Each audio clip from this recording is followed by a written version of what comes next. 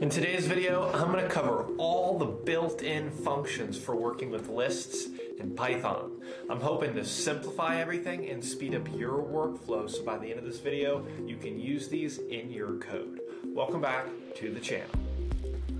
Welcome back, guys, for another episode of Code with Josh. For obvious reasons, I'm Josh, and I'm stoked to have you guys here. Before I dive into today's video, do me a favor, help me out, hit that like button and subscribe. That really does help my channel reach more people around the world, and it helps me in the crazy YouTube algorithm. So if you get value, hit that like button. Today's video, I am breaking down and covering all the built-in functions and methods that we use for working with lists in Python. This is going to simplify how you work with lists, and I'm hoping it's going to optimize your workflow as well. You're probably already using a bunch of these, but other ones you're not utilizing how you should be. And I'm going to show you guys real-world code examples to help walk you through this. Guys, the first link in the description, that's my weekly Python newsletter where I write about topics requested by you guys to help break it all down. So come down and join in on all the action and all the fun in my Python newsletter. First link in the description. All the other links are available to you guys for free to help you in your Python journey. Now, let's check out all these list methods that I've been talking about. All right, here we are, guys. In no particular order at all, I'm going to cover all the list methods so you guys know how to use them today. Let's get started. So here's my list. It's called my list. It has 5 elements inside. They're all integer values, 1, 2, 3, 4, 5. Okay, let's start with the first one that we should know, okay? I'm going to take my list and we are going to append. For example, I'm going to append the number 10. Okay, I'm going to come down here and I'm just going to keep a print so I can always just print my list off and run your code. Append in English just means to add. So anytime we want to add an element. Now, this is going to be added onto the end of your list. I'm going to show you guys very soon how you can insert it wherever you want. Guys, use the timestamps below to track where you want to be in case you already know some of these methods. Okay, there we go. There's my new list with 10.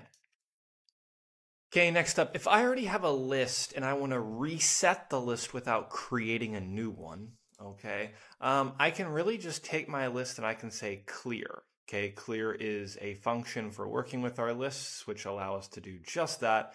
And now when I print off my list, because we've said clear, I didn't create a new list. I just deleted all the elements from the list by using clear. There we go. There's our empty list.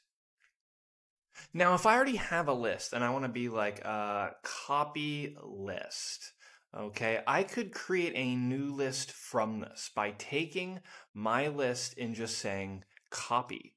What this does is now I'm going to have 2 lists. I'll just do this side by side for you guys. We will do copy list and my list. And now I'm going to see identical values. With this new copy list, you can treat it exactly like a new list. So, for example, if I come down here now and I say copy list append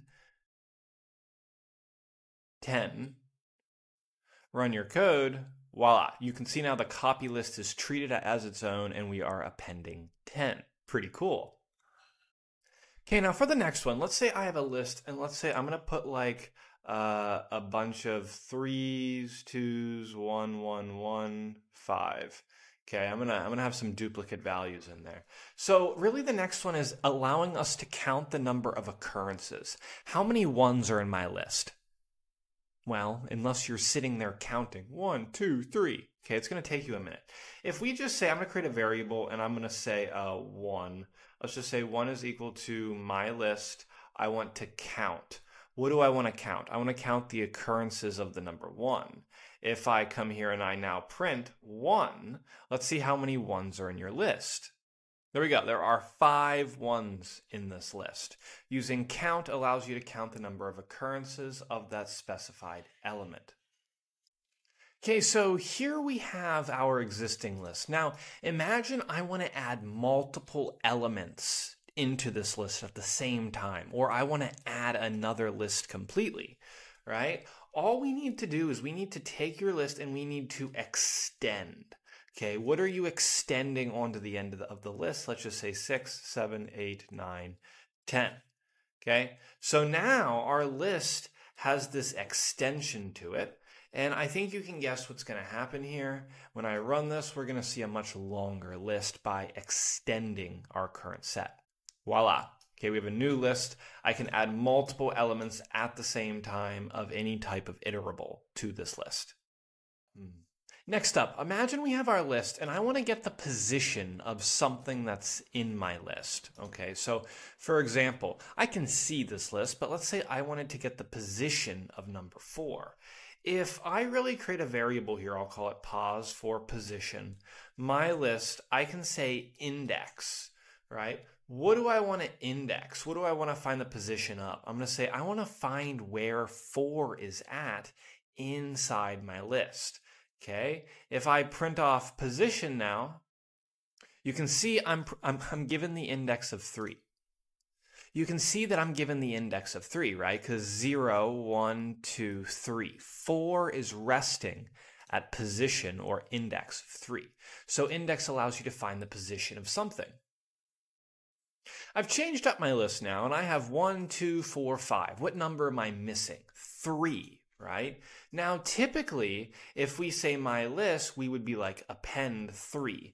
But what's the problem with this? That's going to go on to the end of your list. We don't want to do that. Python has a method called insert. This allows you to be very specific, okay? And I can insert an item into my list exactly where I want it. The first argument I give it is what position? So 0, 1, 2. I want to put this at the second position. What do I want to put there? A 3. That's pretty much it. If I come here now and I take my list, I have inserted a new element into it, and I have put the number 3 at position 2. There's our output for that list. 1, 2, 3, 4, 5. Knowing that we have our list, we've covered all different ways to add items to the list, count the number of occurrences, or even index a list. But what if we want to remove or delete items? Well, there's 2 ways to do this. Okay, the first way is I could say my list I want to remove. Now inside remove, you specify the item you want to remove. For example, 5. I want to remove all the 5s from my list, or the 5 occurrence of my list. If I come down here, you're going to be given a new list, and I'm just going to put this here without running it for now. Okay, you're going to be given a new list that's going to look something like this. In fact, let me change this to make my example better. Let's say 2. Okay, so 2 is going to go away now. Here is my list, right? Now, we have another method though. So I have remove where I need to specify exactly what I want to remove.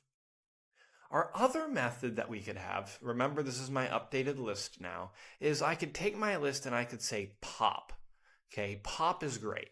If I leave pop empty right now, this is going to pop off the last element of your list. So if I drop that down there, at this case, it's going to be a 5. It's going to pop that off. But we can also specify an argument in here. So if I leave pop empty, it's automatically the last element of the list. But coming down here, if I said I want to pop 1, 0, 1. It's going to pop whatever is at that first index for us. So our list is ultimately formed to look something like this. Let's run our code. I have 2 ways of removing elements. Remove, let's specify what we want to remove. Pop, I can either pop the last element off at the end, or I can specify the index that I want to pop off. There we go. 1, 2, 3, our 3 different lists.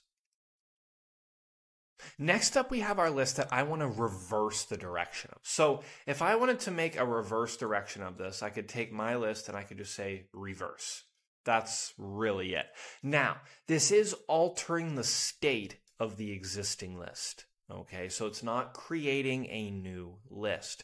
If I wanted to make a new list, I could be like x equals reversed the function, giving it my list. That's going to create an entirely new list.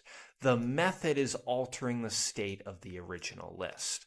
Okay, so if we come here to check, I'm going to check and I'm just going to say my list, run your code. Voila, I have my list that's been reversed. This brings me to my last two. So the last two is going to be, how can I organize my list? So more specifically, right, this should be 2, 5, 4, there we go. Okay, a randomized list. If I take my list, we can use the sort method. Now, if you leave this empty, it's automatically going to sort the list from least to greatest. And if you're working with any letters or strings, it's going to go A through Z, organizing that list out for you. Okay.